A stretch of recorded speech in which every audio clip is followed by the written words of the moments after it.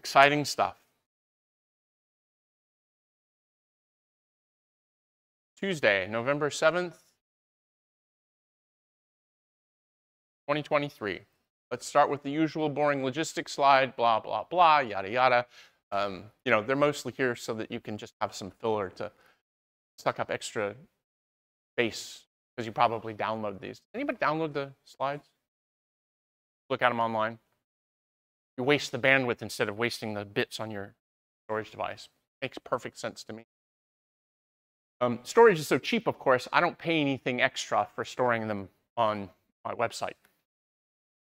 I give them, I don't know, like $300 every 3 years or something. Nothing's changed here. Nothing really changed here. On Thursday, you have a self-assessment activity. Your design project 3 implementation code needs to be submitted. Just to be clear, it has to compile. That's going to be the bar. That should have been the bar all along. People actually submitted like code for completely different projects, and I was like, yeah, that's, I mean, I'm trying to make this pretty low effort, but the code we give you compiles. So if you submit the code that we give you, it's not that hard. And I know a couple people struggled with the fact that there's a shell script that builds a zip file for you to submit. Some people dragged and dropped directories in there. It's kind of brittle. The reason that it was done that way is because the DS Labs is running inside of a containerized environment, and if we let you load any code that you want in there, it is possible, not realistic, but it is possible for you to compromise the system. Realistically, you're not going to do that. It's Java code. It literally unpacks the files in one directory and copies only the files it needs over into another directory, but people are paranoid about this stuff. And I have seen systems where you can crack the container. Next week, there is no class on Tuesday. So no class, no lecture. Accordingly, I actually moved the weekly capstone report to Thursday from Tuesday because you're on a break. I'm sure that means all of you will be sleeping or doing other things, probably actually working on stuff. But that's your choice. So it'll go back to Tuesday the week after that. Don't forget the capstone project team declaration is due on Thursday. I went and looked, and all of the teams I had created were filled up, so I created more Greek letter teams. When that's done, I will actually manually create teams so that Canvas will count them and use them correctly. I will manually create the teams after that Thursday at 5 p.m. Deadline. If you are not in a team, then you will be put into a team of 1. Everybody will be in a team. It will be anywhere from 1 person to 5.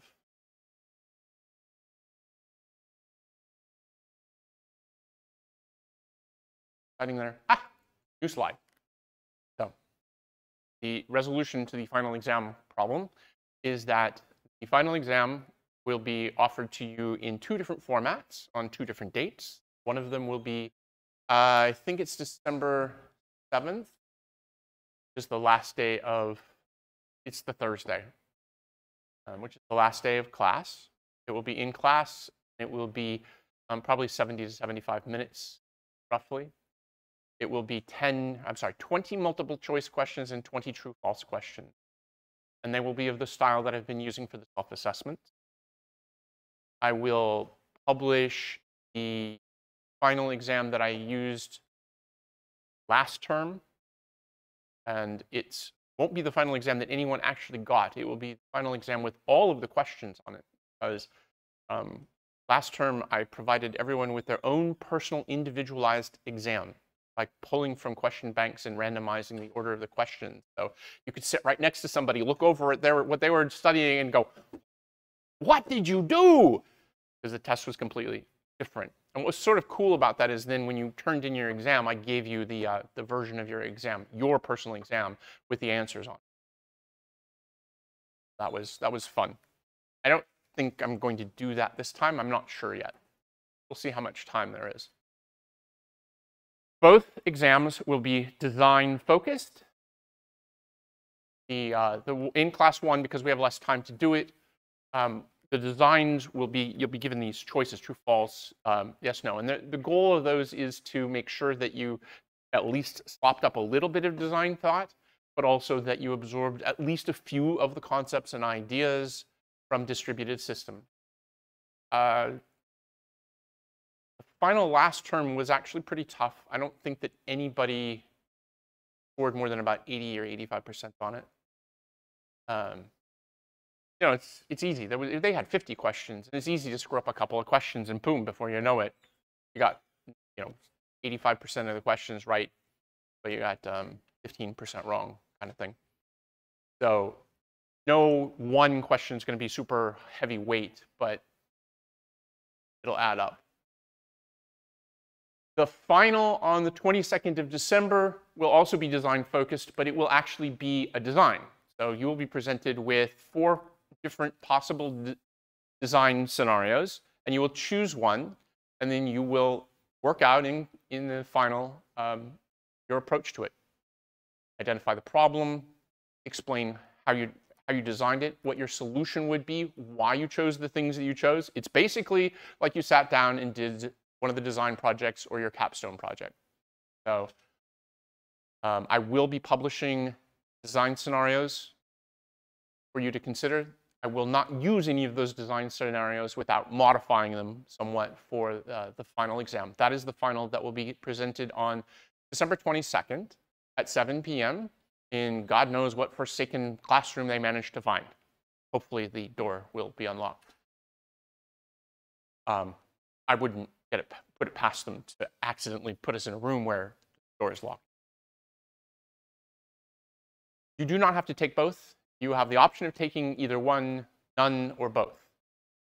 The final grade will be the maximum of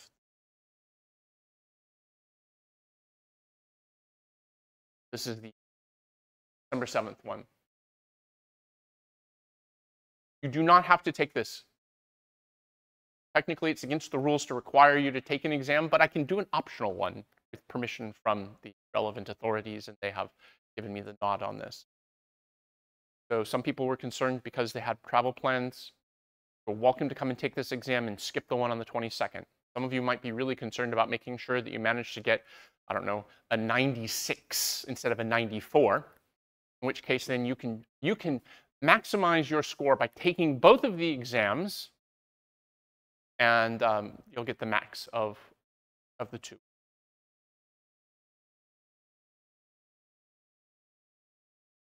%. So it's 20% for the exam, 25% for the capstone, and 55% for the various activities, the self-assessment, design projects.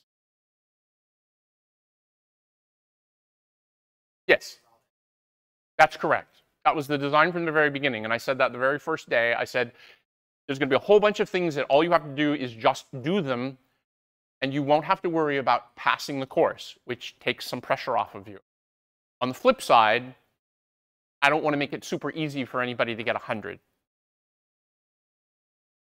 I mean, if you want to hit it out of the ballpark and get 100, and it makes you feel better about yourself, great, go for it.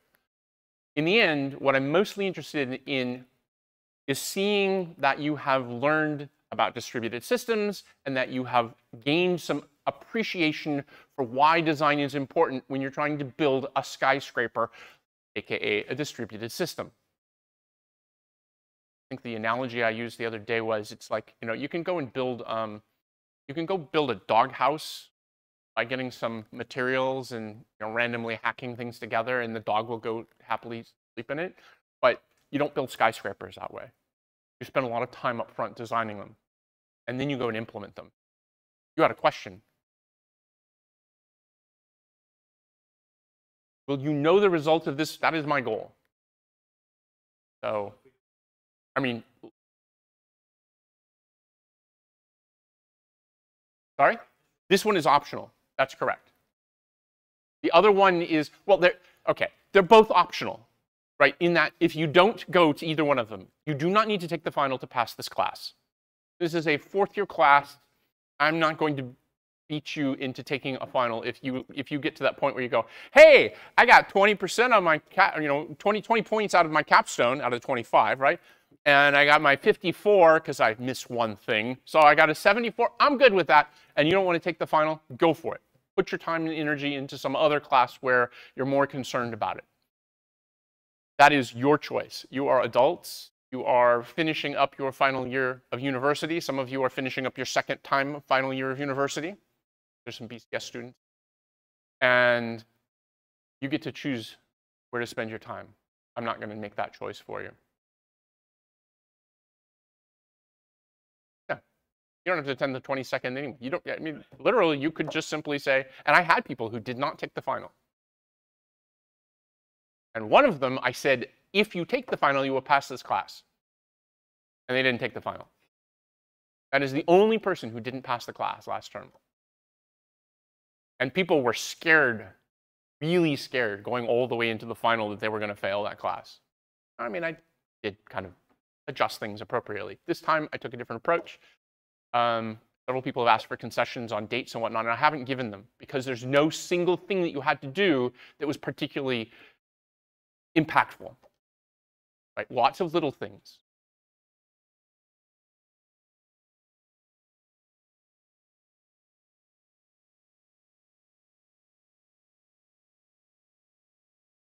It'll be, so given this situation, which of these tools would you use, or which approach is the best or the optimal? I've been trying to, as the term has gone on, I've been trying to move the self-assessment questions towards more of that model, where they're giving you a situation and saying, what's the best solution to this particular problem? And that's because that requires additional understanding. Some of that is I'm getting better at formulating those questions, and some of that is it's easier for me to ask them now that we've been talking about these things for weeks and months. Months, right? Early September to early November, 2 months. I mean, I've actually had people tell me that they can explain Paxos to others. Kind of scary.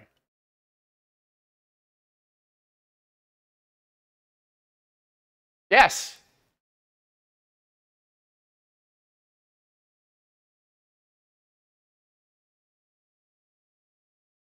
No, it's just, it will give you design scenarios, and they will either be true or false or multiple choice. The 22nd will only be one design question. It will be a bigger design question, but it will expect you have the same kind of understanding. It's just that since I expect that a number of people won't take it, I can actually open it up a little bit because I have to grade those, because there's no one who's going to grade them. Literally, the department shuts down at 5 o'clock on that Friday and isn't open until 2024. And so I can't even take those exams and have them scan them. So I will have to take them home, and I will have to put them through my scanner. Thank God I have a nice two-sided sheet scanner. And I will upload them into Gradescope, which is what I did last term. And then I will actually spend my Christmas holiday grading them so that I can get those grades submitted before my appointment, which expires on December 31st, goes away. And I'm sure the university, being very efficient about these things, it will turn off all my access to everything. So you guys will take those qual metrics thingies. They'll ask you about how bad does this guy suck. I won't even get to see them. I had to walk into somebody's office in the department who pulled them up, and I could see them on their laptop screen. Well, you should be able to see it. I'm like, you guys removed all my access.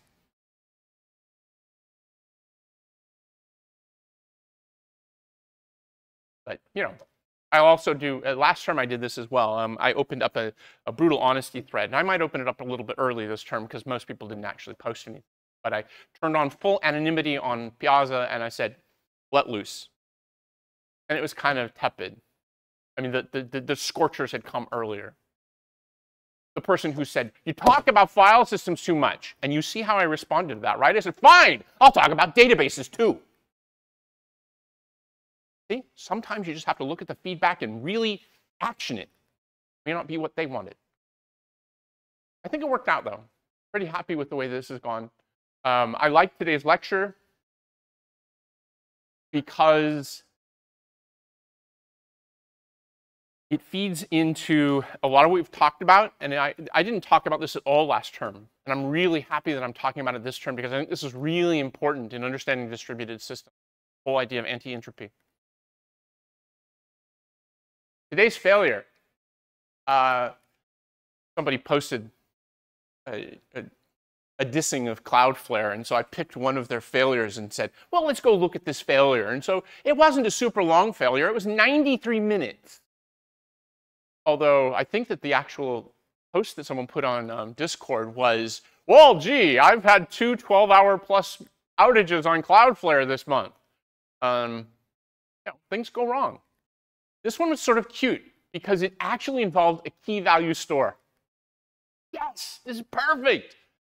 Workers KV is our globally distributed key value store. Unfortunately, it started returning an unauthorized access. Ever had that happen? I've gone to websites that do that. They're like, you go through the whole authentication process, and then it says, sorry, you can't look at that page. WTF is wrong with you? I mean, do you ever swear at web pages? I feel like I swear at them all the time. It's just so bad. And there's a link to the actual discussion, the write-up on this, October 30th, 2023. So what was that? 9 days ago, right? Stuff keeps happening. There was a really cool one that came across my feed, I think yesterday or today, and I saved it away because it was just yet another cool failure. These things happen in distributed systems all the time. We have to keep that in mind. We have to think about how things are going to fail. I think the one I posted on Discord because it was a data center in the tropics, and the cooling system failed. Oh yeah, not good at all. So we're going to talk about Petrov, chapter 12, which is about anti-entropy, propagation of data. So we talked a lot about consensus protocols. We talked about how we linearize the operations. And then it's somewhere along the way, we said, but wait a minute. We agreed on the order that things happened in, but don't we still have to apply it to the database? And so one way we can do that is we can keep the database and the acceptors co-located. And the learners, and so the learners run on top of the database. The acceptors can run anywhere, and the proposers can run anywhere. And so if you put a proposer, acceptor, and learner all together in one node, you actually have a strong consistency model because as soon as it's decided and you learn about it, you apply it to the database. But we only needed a quorum. Okay, well, I have 737 nodes. And that means that I only have, I don't know, 736 divided by 2 plus 1, whatever that is. I don't care. But there's still like 300 and some odd of these nodes that may not be up to date. How do I get them up to date? PMMC actually solves this problem.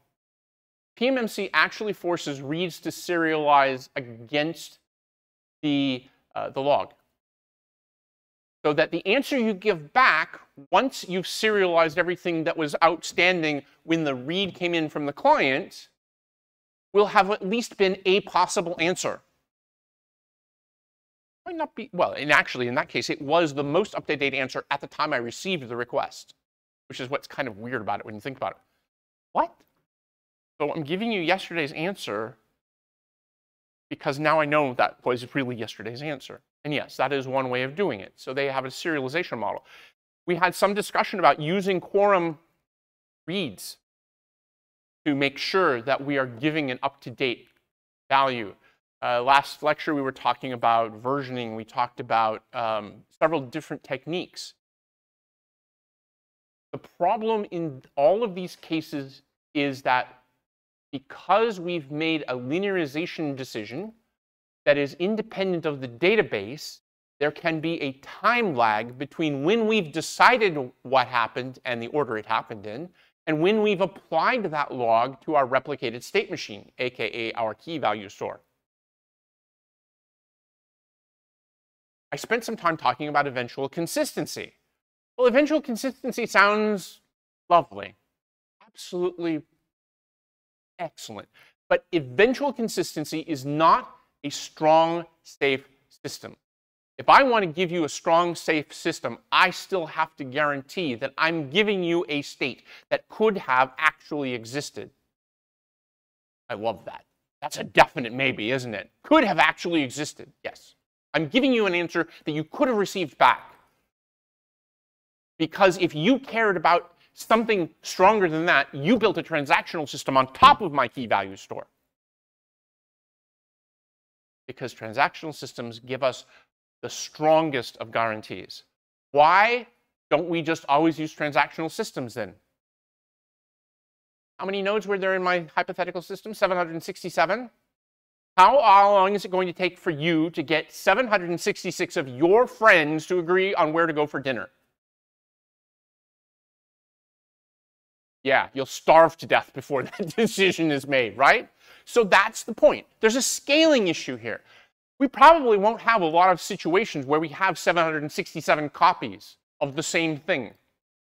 But I don't think it's too hard to imagine having 101. It worked for Dalmatians. It'll work for key value stores. So that's what we're going to be talking about. Communications, propagation of data, cluster-wide metadata, scalability, anti-entropy. What does it mean? What is entropy in this distributed systems model? And what is the difference between doing something in the background and something in the foreground? And I got lots of very surrealistic pictures that you don't want to read the text on. It was very cool. I saw this thing about ChatGPT's OpenAI did a big release of features yesterday. And I watched a YouTube video of somebody, and he was using the updated DALL-E interface. And he was looking at the images it generated, and it was like he was going and counting the number of fingers on people's hands and making sure that ears were there and whatnot. It's like looking for the details. It's kind of cool. I was like, so it's not just my imagination. It generates very interesting, surreal pictures, but they're not always very real. Apparently, they're getting better. So, in a distributed system, entropy is a measure of how much our copies, our replicas, diverge. If I want zero divergence, I'm going to use transactions. I'm going to require that everyone agree that we can move forward. What is the problem with insisting on everyone agreeing before we can move forward? It sucks. It's super slow. As I was pointing out earlier, imagine that I just simply throw why language matters. I throw my lunar data center into the mix, and suddenly all of your operations take 2 seconds to resolve. Because we have to get the lunar data center to agree to this as well. So obviously, that's easy for us to reason about and laugh and go, oh, of course we're not going to do that. That's not tenable. No one's going to play my game if I have to synchronize everything with the lunar data center. How many of you play games? How many of you would be willing to tolerate a 2-second lag for everything? You're like, no, I don't think so. Right. I mean, when your ping goes below 100 milliseconds, you're probably sitting there going, this is really sucky. What you want is 10 seconds. That's when the sweet spot. That's definitely it. I live in the gaming data center. It's 2 racks over. Maybe that's the job you get after you finish. I don't know. So entropy is just a measure of how much things diverged. We want to minimize this entropy because as much as we like eventual consistency, we still want it to be pretty close. Boy, that's a hand-wavy definition, isn't it? Pretty close. So we create mechanisms that actually reduce entropy. Anti-entropy mechanisms. Boy, that's deep, isn't it?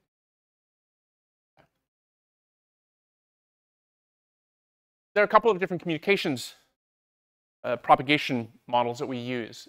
There is an interesting issue of peer-to-peer versus multicast. Now, in fact, I think Petrov uses broadcast, but I'm using the more general term multicast. Multicast is one to many, and that can include one to everyone else. The problem with broadcast is it doesn't scale. If everybody's broadcasting to everybody else, then what happens is that all the bandwidth ends up being absorbed by these broadcast messages back and forth. So we end up looking for ways that we can minimize that as much as possible. And we end up using some combination of multicast and unicast. We can do it hierarchically.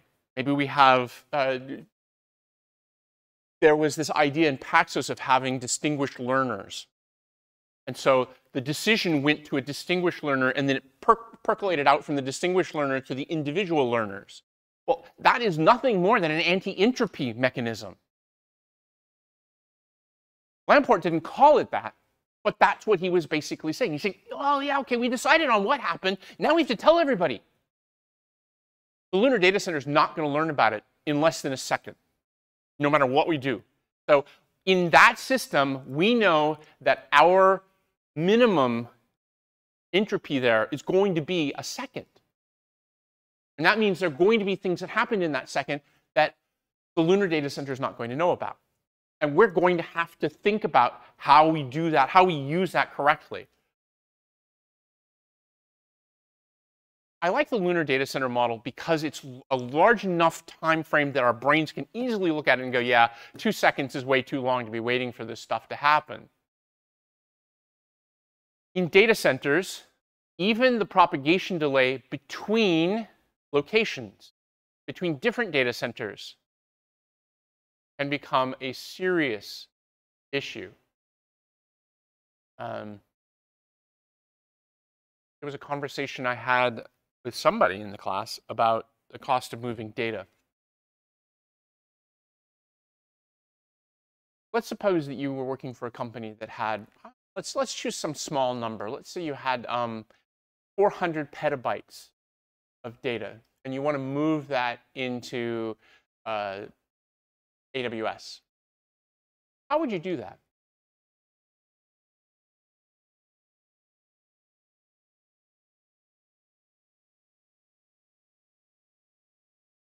How long is it going to take?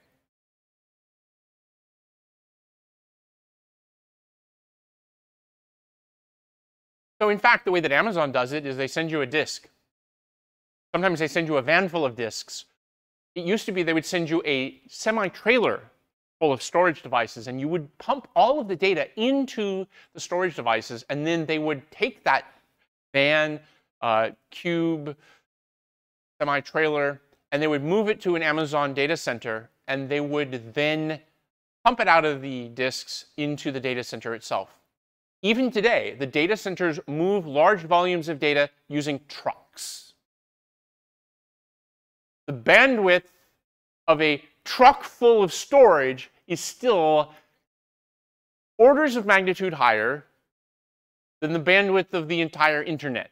And you don't get to use the bandwidth of the entire internet to move data. So literally, data movement is a huge, huge issue. And this is just one aspect of that. If I'm spending all of my bandwidth shouting at everybody else, telling them about what I'm doing, I don't even have time to move the data. So it's going to take you years. And no one's going to wait years for the data to get moved. Bad enough that you back up the semi-truck and you spend a week doing a backup of your data, and then 3 days for it to get there, because of course they don't let truck drivers sleep, they just keep driving. And then it gets to Amazon, and they spend a week pumping it into their systems, and now you have to do an incremental backup because your data changed in the meantime. Still faster. You still have done this in less time than you would have if you tried to do it over a network. So moving data is very expensive. Sending messages becomes very expensive. And we don't want to do amplification. We don't want to send way too much data. This is a huge problem in systems in general, and it includes distributed systems. And that is what's called I/O amplification.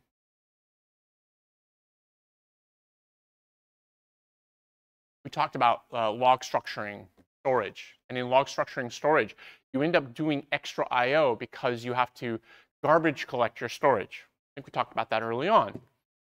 It turns out that if you don't do this very well, you can see 100x increase in your I/O. I've been there. I've done it myself. Oh, look, I have a half a gigabyte of space and 90 gigabytes of data, and I need to change the encryption key that's being used on this file. Well, it turns out you can do that, but you will end up doing, I think it is at least 100x I/O safely.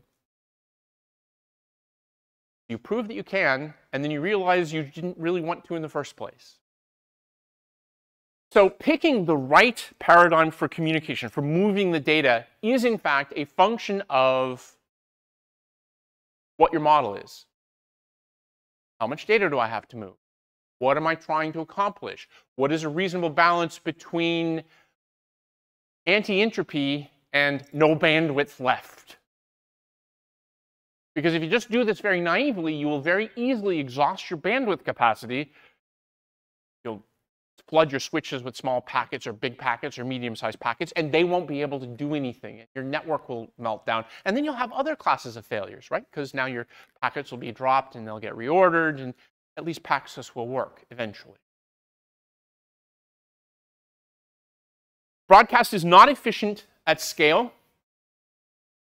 So what we end up doing is we move. I did like this picture. I thought it was one of the better pictures I got. But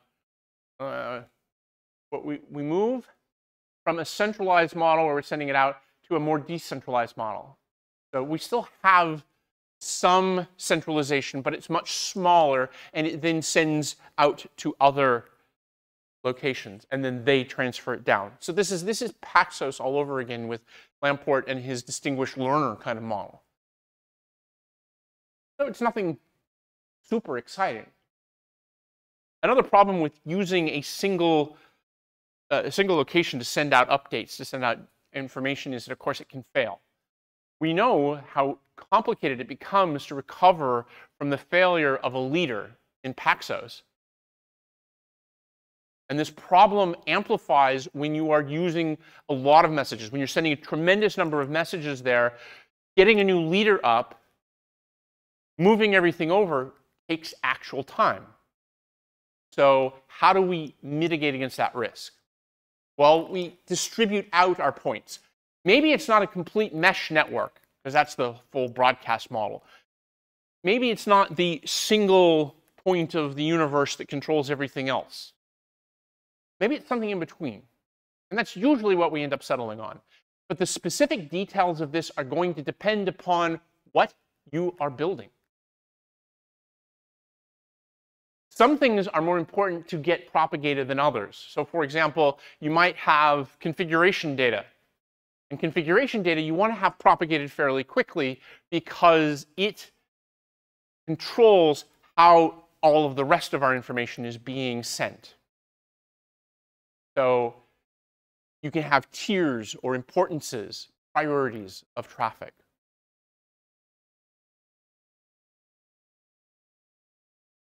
Anti-entropy is key to implementing eventually consistent systems.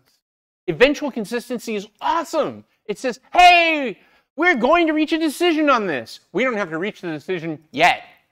We just know eventually we're going to reach a decision. And if you recall, we used specific kinds of data structures. Commutativity was a really big issue there, right? In a commutative system, the order in which operations get applied doesn't matter. And so that gives us a really nice, eventually consistent system. But of course, if I'm building a shopping cart, and my shopping cart says, how many of those do I have in stock? And it says 6. If it's eventually consistent that it's 2, it doesn't matter. The outcome for your shopping cart is exactly the same. Amazon literally did start with a shopping cart which took products out of inventory at the time you put them in your cart. They don't do that anymore. They haven't done that for a very long time because they found that it didn't matter and it was too expensive to maintain. They went to an eventually consistent system. What would happen then is that occasionally you would get to checkout and you would try to buy something and it was no longer in stock because that was the point at which they took it out of inventory. And now they would say, we're sorry, that product is no longer available. They did conflict resolution.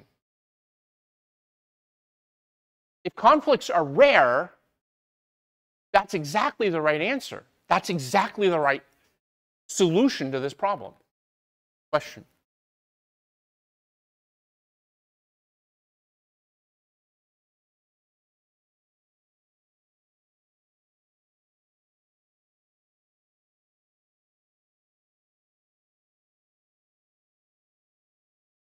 Conflict resolution is a mechanism by which you minimize entropy.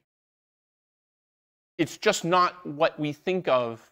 So if there's no conflict in a CRDT-based system, for example, if there's no conflict in a CRDT-based system, we apply the operations and things are fine.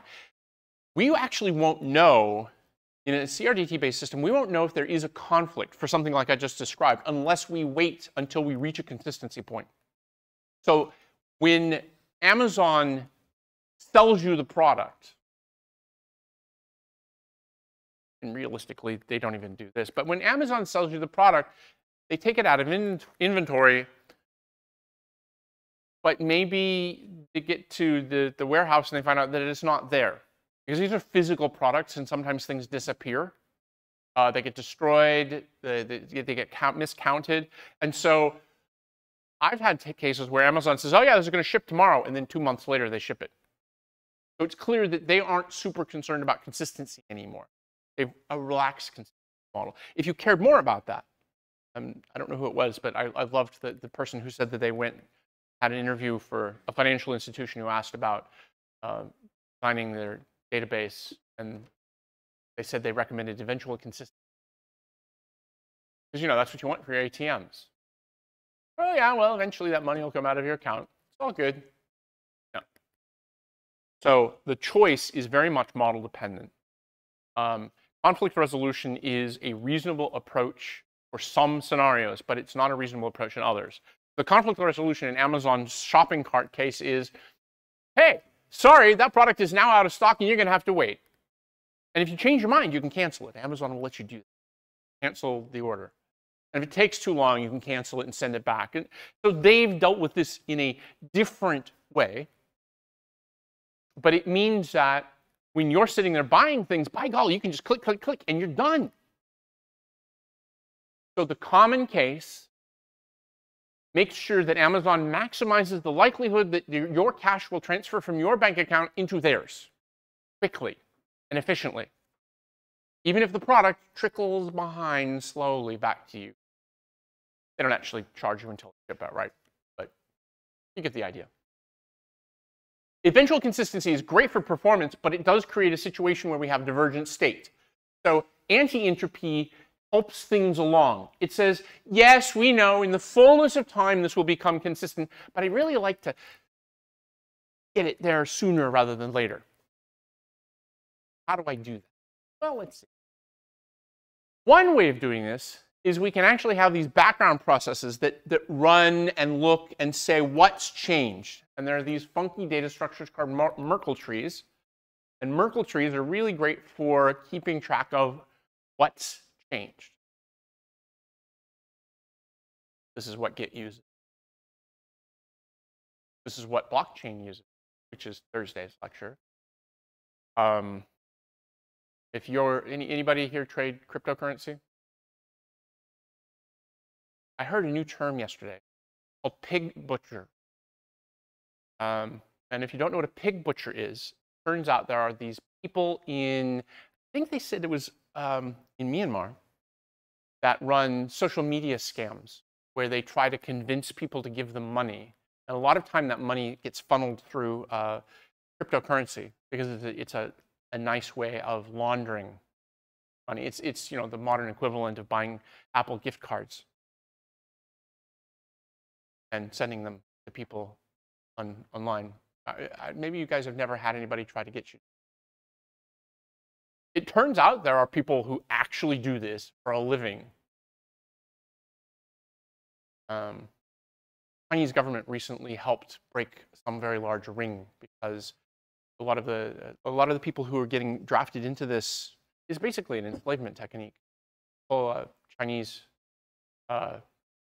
migrants in, and then they make them do this stuff, and it's like, wow, this really makes me want to trade cryptocurrency, doesn't it? Yeah, I want to help these people. At any rate, there you go. There was a nice distraction. Now we'll get back to Merkle trees. They're not just for creating fraud. They're also for tracking differences, for detecting what has changed in an efficient fashion.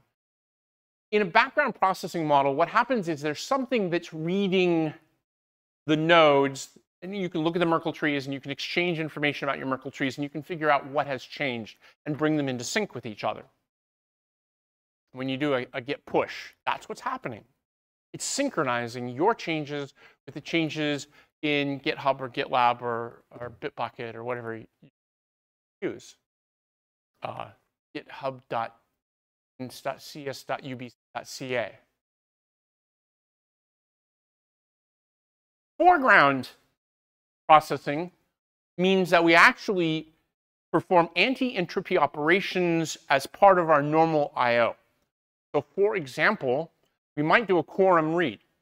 And when we do a quorum read, what we will end up finding is that we'll read some nodes that are behind. They have an older version of the data, for example. Perfect. I will push an update to the nodes that are behind, and that becomes part of the foreground process because I did a quorum read to get a consistent snapshot of the data, and then I can tell the people who are behind, oh, by the way, your database is behind. You probably want to have this change applied. Yes?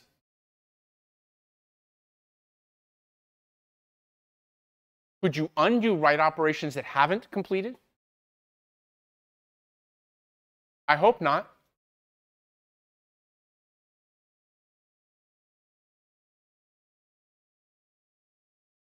A few nodes that are, okay, so one of the questions becomes, right, how do I determine when it's up to date? Now, the nice thing about Paxos is if any learner learns a value, you know it was decided. So if we have some sort of a clock value, some sort of a number that says this is the newest value, I could read 16 nodes, and 15 of them have an old value. One of them has a new value. I know that new value is correct. So that's a nice thing about Paxos. It gives us very strong safety guarantees there. And so we could actually implement it that way, yes. I may not know, maybe you're not using version numbers, in which case then you do a quorum read, and you take the most commonly occurring value. And now you have you know that that commonly occurring value is the most up-to-date value because it happened in a quorum. So yes, these are both techniques that we would use. Quorum reads are expensive though, right? So I have my, what was it, 767 node system. That means I have to read 767 divide by 2, round it up. That's a lot of reads to do. And that doesn't guarantee that I have enough, does it? Good. I read that many. I have to get half plus 1. Know what the value is. You have a question?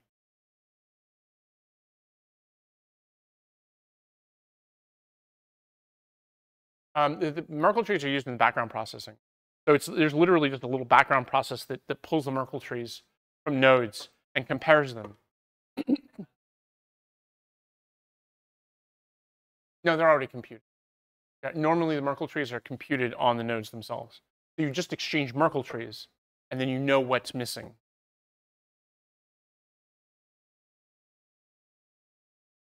No, I don't believe that Merkle trees require that you recreate everything. The structure, I'm not an expert on Merkle trees, but the structure of a Merkle tree, as I recall, is that you don't invalidate the entire Merkle tree. You make changes. You only invalidate the portion where the changes are located. Yes, because it's a tree. It's an actual tree of these things.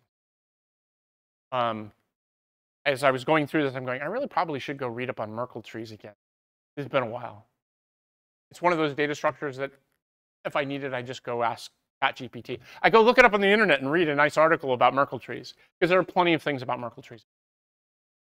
Did you have a question? Oh, okay, I thought. I'm seeing. It happens when you get old. So read repairs are a very common approach to fixing entropy. Kind of cool, isn't it? I'm going to read this data. I'm going to notice that some people have old copies, some people have new copies, and I'm going to fix the ones that have old copies. And that way they catch up. So again, entropy is a measure of system state divergence, and how much entropy I'm willing to tolerate is defined by how much inconsistency I'm willing to accept. I don't want to ever see any entropy in my financial databases. They should be exactly the same.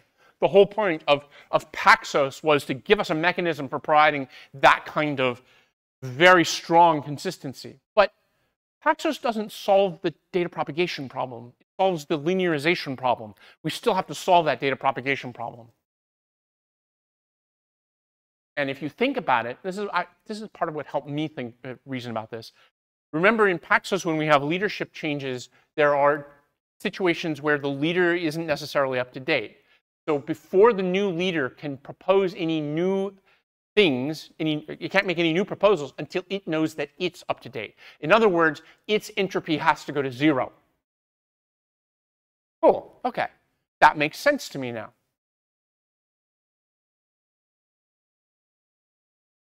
I like this, just sort of random entropy, more or less.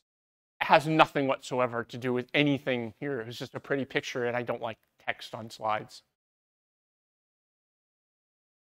So the consequences of entropy are that you can actually have data conflicts. You can have disagreement between the copies, the replicas of the database as to what is the current value.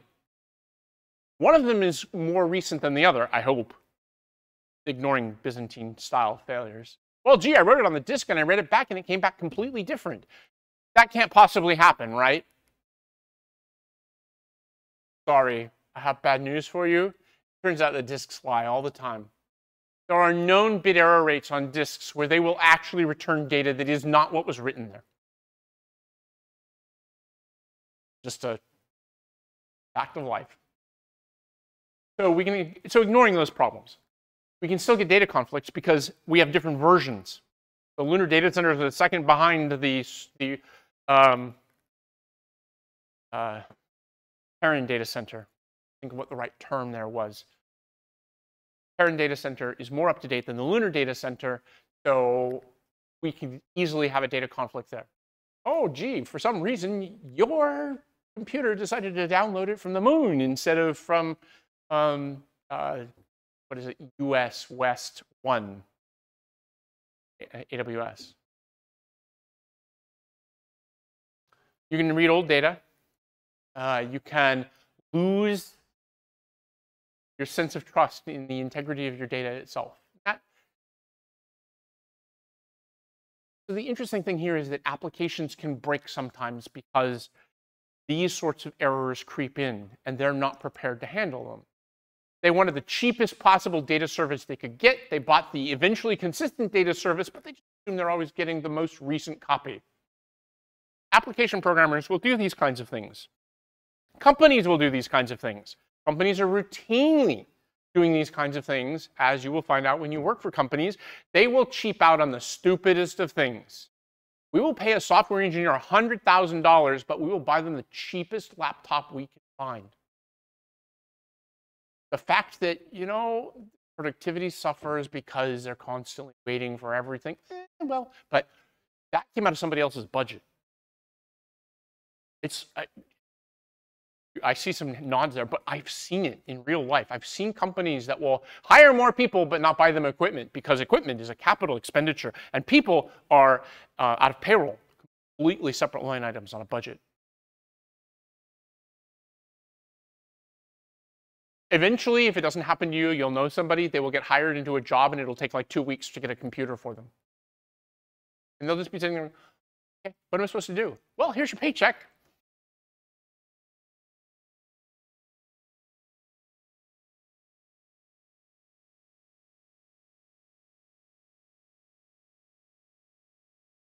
Oh,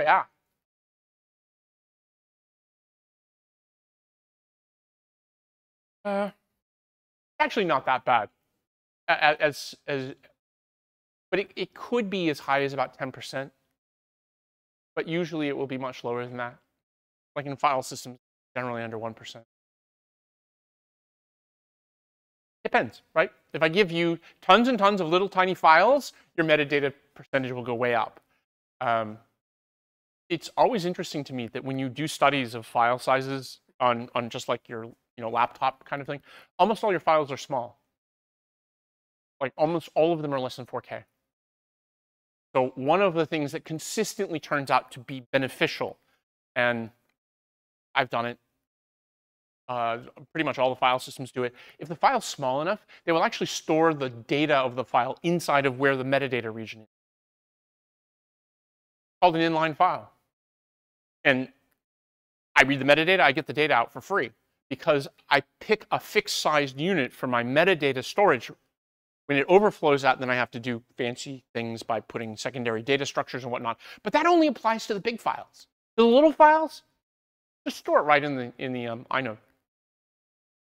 And now I did one I/O to get the inode, and I happen to have the data. At one point, NTFS did 4K for their equivalent of an inode. And then they decreased it to 1K in Windows 2000. Didn't really make much difference, but it meant that in 4K, like 80 or 90% of the files were inline. And when it goes to 1K, it's only like 40% of the files are inline. Pretty interesting. So yes, we do a lot of things to minimize the impact of that metadata. But there is metadata, and how much metadata there is will depend entirely upon what the goals were when you were designing that database. I mean, my research is about indexing things, and it's all existing things. So everything I do is all overhead. It's all metadata. And my target is to be less than 10%. And that's one of these like long-term sorts of things you can sell pretty much any systems audience on. Well, it took less than 10% overhead. And actually, I've sold this to people before. It's like, well, how much space, how much is this going to take? And I said, well, we're not exactly sure, but it'll be under 10%. Okay, that's fair. Because of course, in exchange, what happens is suddenly you can find things, like that paper that you wrote 2 years ago that you now needed to find, or the code for your 416 project, which you're going to be looking for in 5 years going, that was such a cool project. I have to find that code. But I don't remember where I stored it.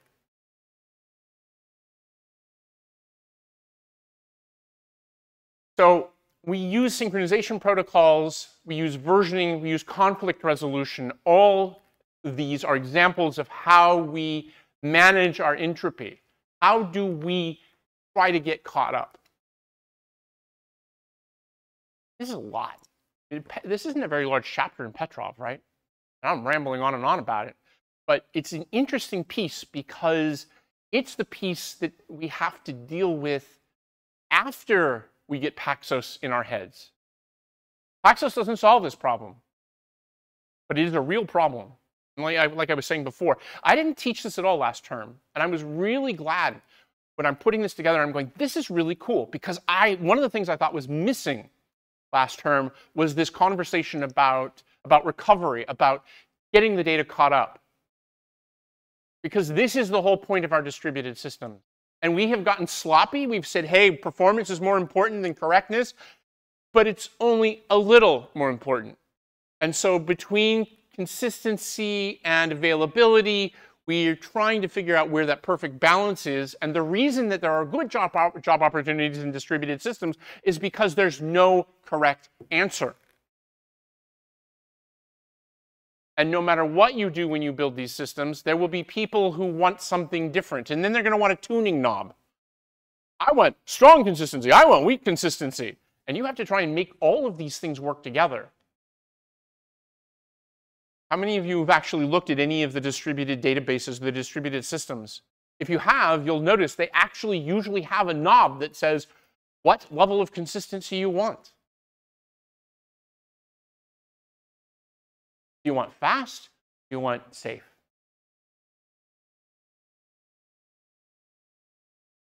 When we're trying to decide what our propagation method is, we're going to be making a series of trade-offs. You were talking about one of those trade-offs, which is how much additional resource are we using? So we start computing Merkle trees on things. We start adding versioning to things. I mean, what am I going to do? Am I going to add a 256-byte version vector on every 32-byte data object? Maybe that's a little too much overhead. Maybe I need to use smaller versioning, or I need to use larger data objects. And so you end up balancing these things back and forth. How fast does this need to converge? The faster you need it to converge, the more overhead there ends up being, because the more aggressive you are about getting those updates propagated. None of this is free. Computing Merkle trees isn't free. It requires CPU. Of course, you may not believe this, but it turns out that most of the CPU cycles on your machines these days are never used. They are there busy running the idle loop. I remember years ago seeing one of these marketing presentations where they were showing, how they'd improved the performance, and one of the things they had improved was they had decreased the amount of time the idle loop was running. I don't think you guys understand what's going on. It was a marketing slide, totally marketing slide. And as a technical person, you look at marketing slides and you go, these are completely detached from reality, aren't they? You will see that. The more nodes there are in the system, the more complex scalable strategies become. I mean, if I've got 3 nodes, keeping them in sync is not a big deal. If I have 767, I think that's the number I keep using. If I have 767, it's a lot more work to keep these things in sync without dragging the performance of the system down.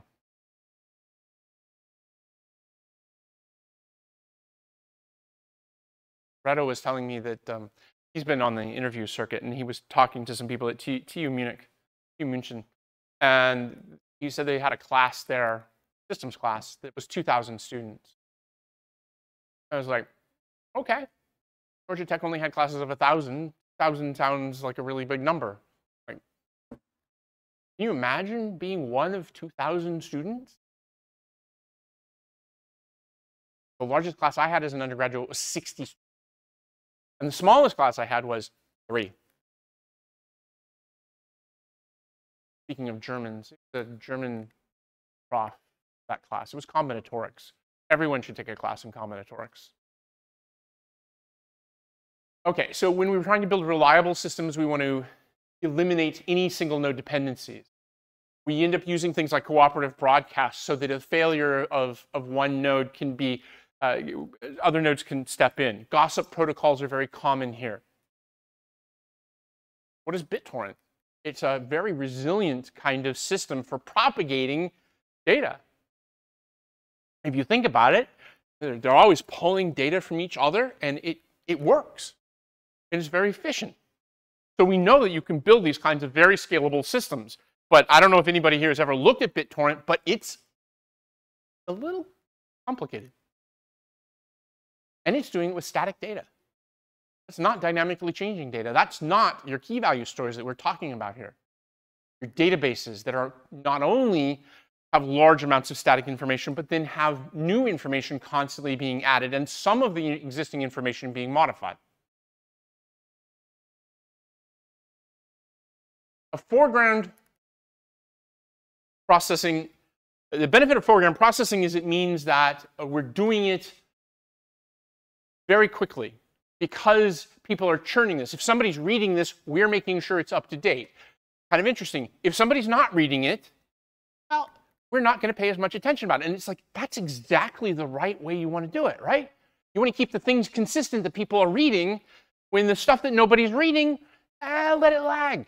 So that feels like a good trade-off. But it slows the current operations down a little bit. Maybe not a lot. Maybe that's acceptable. This is a really good thing to do for critical read-write operations. So maybe what we're going to end up with, and most likely, we're going to end up with some mixture of foreground and background. Log-structured merge trees are kind of like that, right? Is that we end up migrating cold data from what was previously the hot area to the warm area, or the warm area to the cold area. And that makes sense because you can do that in the background when your machines are idle. Machines in data centers actually do have periods of idleness. Like when the sun is mostly over the Pacific Ocean, there's just not that many people in that strip. But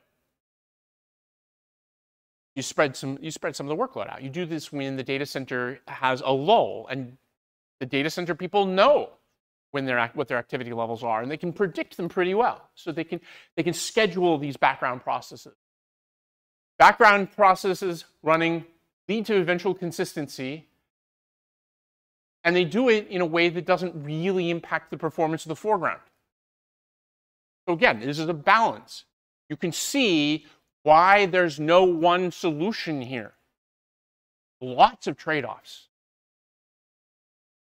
And you could spend 2 years implementing one system that only explores a little tiny space in that trade-off region, and realize that you could spend the rest of your life doing completely different implementations with different sets of trade-offs and still not explore this space. Job security.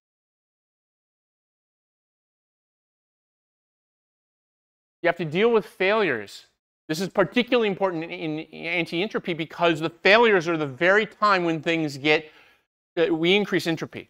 When we have a partition in the network, we're not updating all of the nodes, and the nodes that are falling behind are falling further and further and further behind because they're not part of the current quorum. We can actually have nodes go away permanently. How do you deal with that? That ends up being like a configuration change. That node is never coming back. Well, we're very sorry, but that particular data center melted down. I wish I could say I was making that up, but I'm not making that up. The graphic for the one in the tropics was really cool because it was literally a data center with the flames coming out of the computers, and you can just see that. Yes, data centers have and are destroyed on a regular basis. I'm not saying every day, but I would be surprised if you went and started looking and found out that Amazon doesn't lose a data center a year. Maybe more frequently. Yeah. Oh, yeah. Hurricanes, earthquakes, fires, floods, you name it. Those things happen, and they deal with it. The recovery strategy that you use will depend upon the type of failure. When you actually have a full meltdown in a data center, let's suppose your data center disappears because the earth opens up and swallows the entire thing, and you build a new data center. You're not going to move the data through the network. You're going to move the data through an 18-wheeler truck full of storage devices. You literally will use what's the upscale version of SneakerNet. What they call it, when you put your data on a disk and you carried it from one place to another. I've shipped USB sticks around. I've shipped whole hard drives around. The fastest way to move data. Latency sucks. You don't want to game over it. But for bandwidth, it's still like, it's 2 or 3 orders of magnitude. I think it was Dijkstra, and he's been dead for a while. I think it's Dijkstra who actually said that nothing beats the bandwidth of a van full of hard drives. And despite the fact that he said that in the 1960s, which is like before the beginning of time, despite the fact he said that in the 1960s, it's still true today.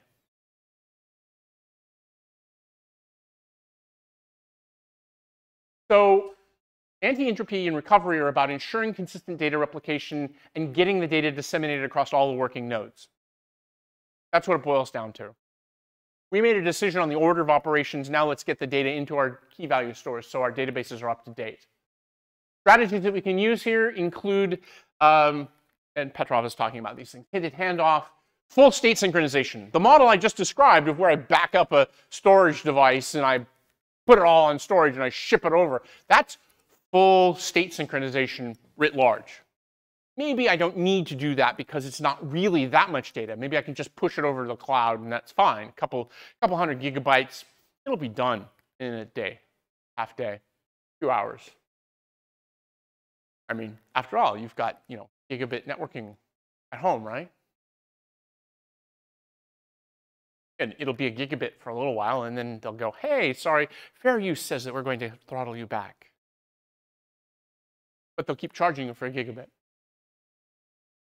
Which of these kinds of strategies will end up depending upon your specific use case? These are the kinds of things that I will want to ask in a design. Here's the use case. Here's the failure scenarios you have to protect against. What are the techniques you're going to use to protect yourself? Performance is always, and I love the trippy picture here. Performance is always important here because you can have the most amazing system, but if the performance sucks, nobody's going to use it. But it was beautifully architected and designed. It was brilliantly written in Rust. We have a complete model of making sure that we have strong safety guarantees. Ah, dude, but your key value store sucks. It's so slow. What's going to use it? Performance is always important. Anti-entropy can be expensive. And so this is, again, where we're going to end up with these trade-offs and going, oh, okay, I need to get it consistent, but nobody wants to pay the price. And you will eventually figure out that rather than build the system and then find out that it sucks, it's better to model the system, aka design, build a model, evaluate the model, and say the performance is not going to meet our requirements. Instead of spending $100 million to build something, you spent $5 million to build it and figure out it didn't work. I'm not really making those kinds of numbers up. I mean, I don't know if you've actually looked at the cost of building data centers, but the data centers are in the hundreds of millions kind of category. They're huge, and they're expensive to build. So when we schedule things, what we try to do is we try and fill in the idle times. You're gaming. We'll just have you work instead. You're running the idle loop. I mean, that's the equivalent here. The disks are spun down. You're running the idle loop, so on and so forth. There was a really cool project that Microsoft Research did a decade ago called Pelican, which was where they used hard drives, and they powered down the hard drives. And they found that they only needed to run about 8% of the hard drives at a time. Rotating hard drives generate a lot of heat.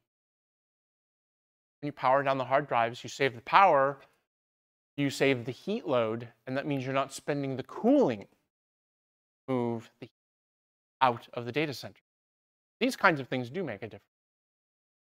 So you end up trying to balance the cost of anti-entropy versus the performance of the system itself. And you're never going to get it quite right. You're going to have to keep tweaking it back and forth. Again, job security. Because there's no one right answer. Incremental synchronization is common because, of course, we don't, like I said before, one of the nice things about foreground read updates is that foreground read synchronization means that I'm only synchronizing the things that people are reading. If nobody's reading it, nobody really cares if it's out of date right now. So the entropy there, the effective entropy there, is very low. So I gave you this initial model of entropy. I said, well, it's the variance between the systems. But then, but if nobody's looking at the data, I don't care if it's out of date right now. I'd like it to get up to date eventually, but there's no reason to rush it along. You can prioritize your critical data. Finally, advanced techniques here include things like versioning. Now, a simple kind of versioning is you have a monotonically increasing sequence number. A complicated versioning number system, which is what you use like CRDTs and almost any graph-based propagation system, is a vector. Because it's not just one version number, it's everybody who's touched its version number. And that allows us to perform certain kinds of reasoning about what has happened. When I take two values, there will be some difference in those version numbers, and I can actually figure out which one is newer than the other. I pulled some stuff out of a hat here. There's a little rabbit, big rabbit. it's not guaranteed that all systems can be solved in this way, but in fact, the eventual consistency models I talked about before, for example, CRDTs, in fact do work with this kind of a model, because they are using different implementations of the same underlying theory, namely lattice theory. This idea that you can have multiple paths through the system that end up in an eventually consistent state. Lattice theory is based on what are called partially ordered sets. Partially ordered sets are these elements out of graph theory, and that's exactly what a vector gives you. It gives you an implementation of a partially ordered set, assuming you do it right.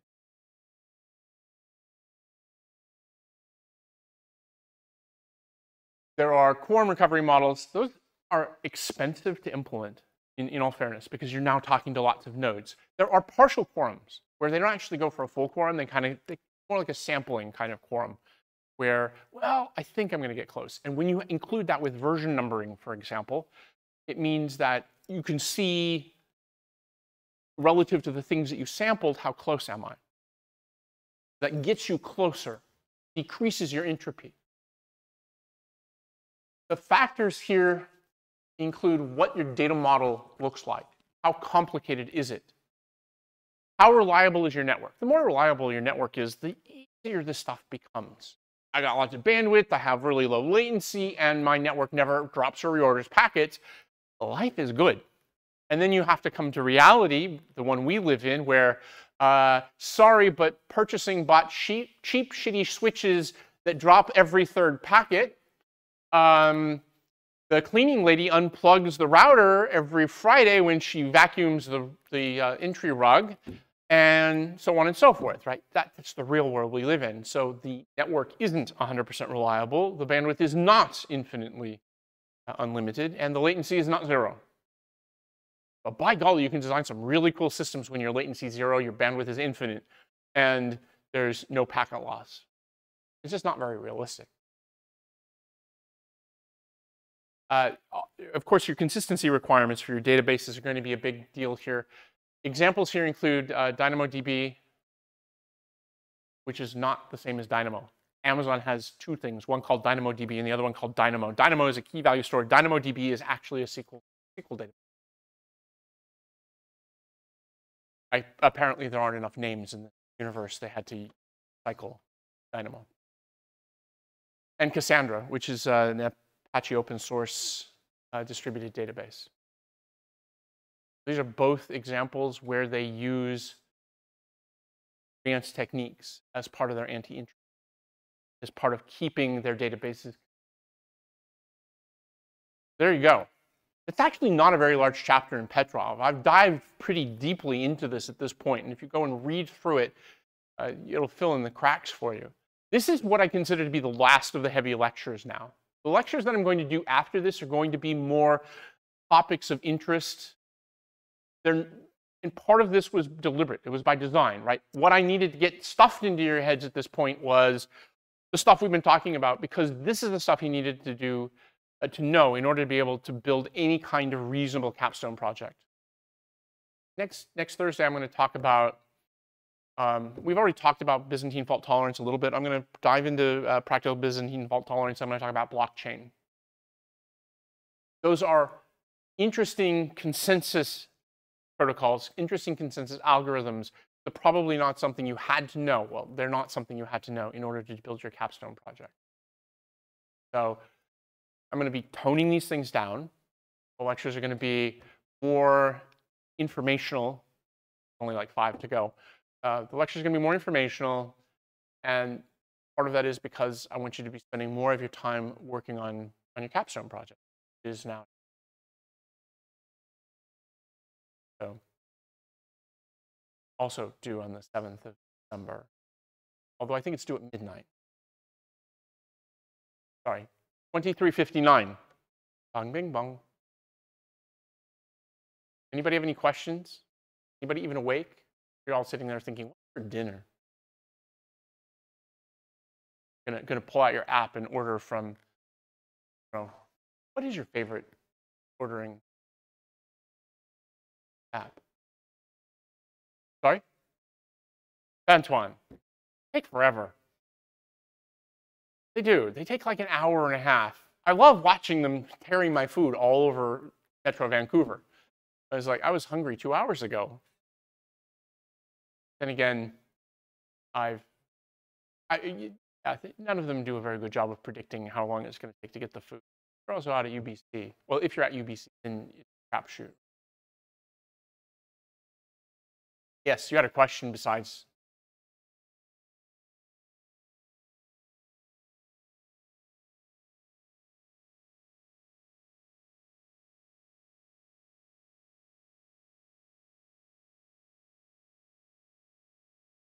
We're broken.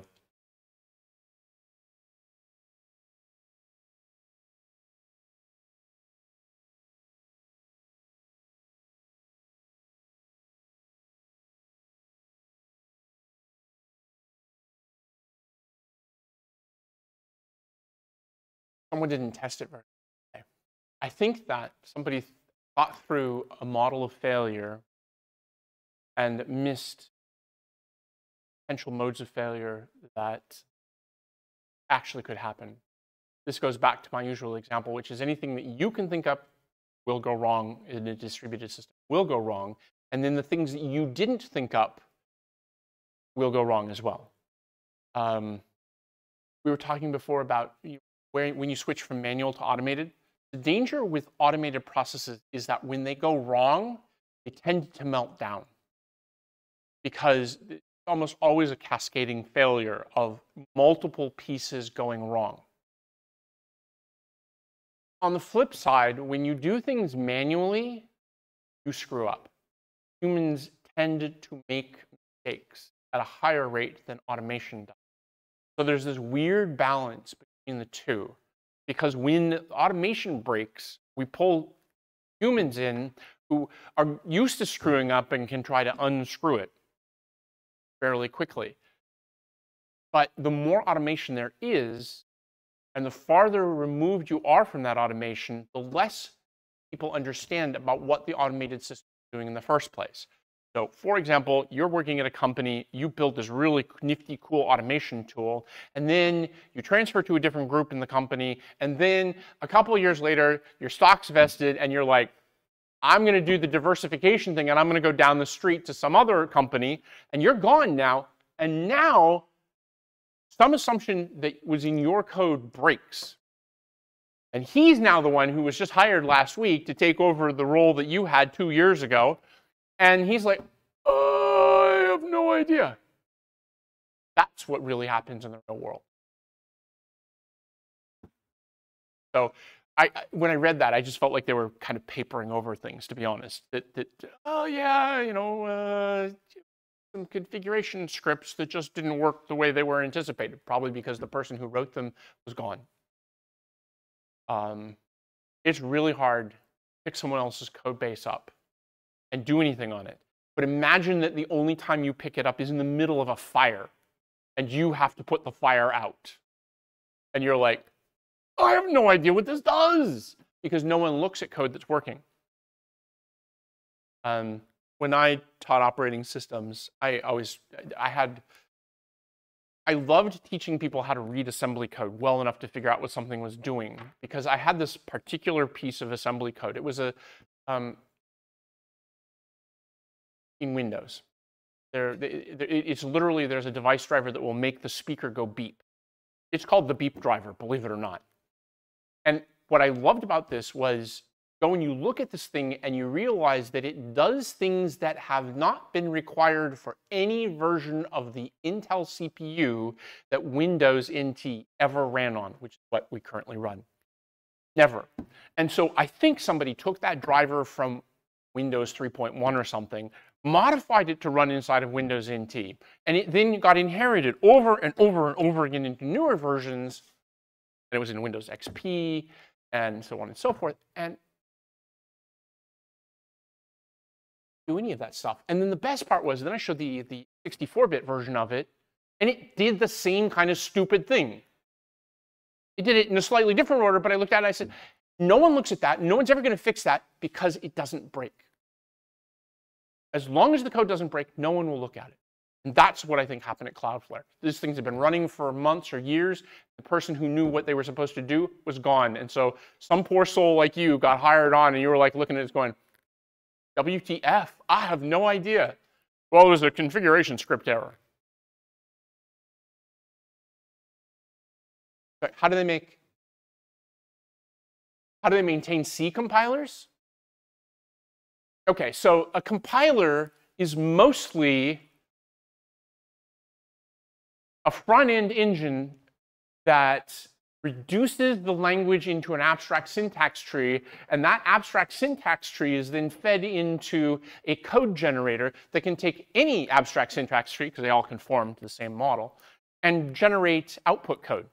So what you end up seeing is that modern compilers are almost always built on top of some common engine, and we reduce the language down to that common engine. And so the bulk of the interesting work is done inside of the compiler core. The stuff that's on the top, parsing and lexicographical analysis and parsing. I walked into the lab today and somebody says, oh, we found a book that you wrote. And I'm like, which one? Lex and Yak. And I'm like, yeah, that was like longer ago than I care to admit.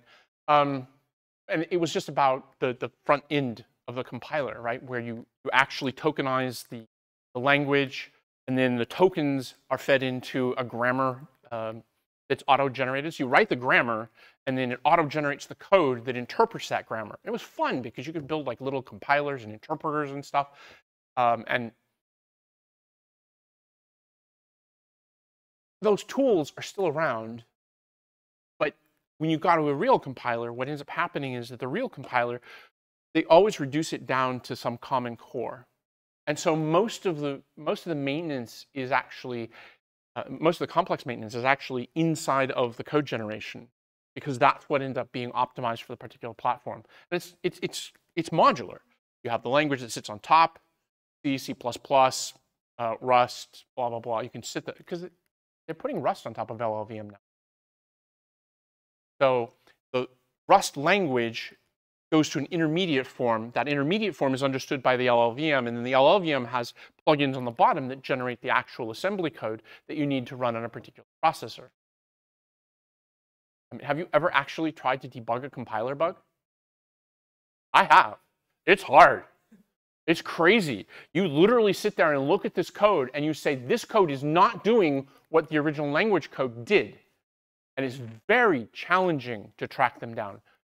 People love to blame the compiler. Oh, the compiler's broken. It's almost never the compiler. Almost never. The problem with that is it's the same thing. Because it's almost never the compiler. When it is the compiler, you look at everything else until finally you run out of things to look at and you go, hey, maybe it's the compiler. And then you get some very clever people who get in there and they rip the thing apart and they say, yeah, this assembly code doesn't match the original language. That's hard. And that is exactly what ends up happening, is that the further away you divorce things from the guts underneath, the harder it is to figure out why things break when it goes wrong. It's not like these distributed systems are complicated or anything, right? All right, we're way over time. Well, all right, 3 minutes. We're 3 minutes over time. Thank you for staying, and I will see you on Thursday when we will talk about Byzantine fault tolerance and blockchain. And I'm just using my slides from last term, so I actually get to relax a little bit.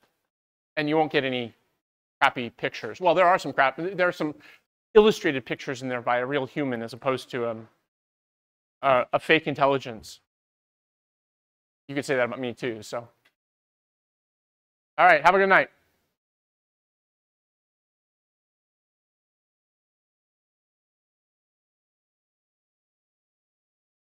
Hey, Cortana? What? That's funny.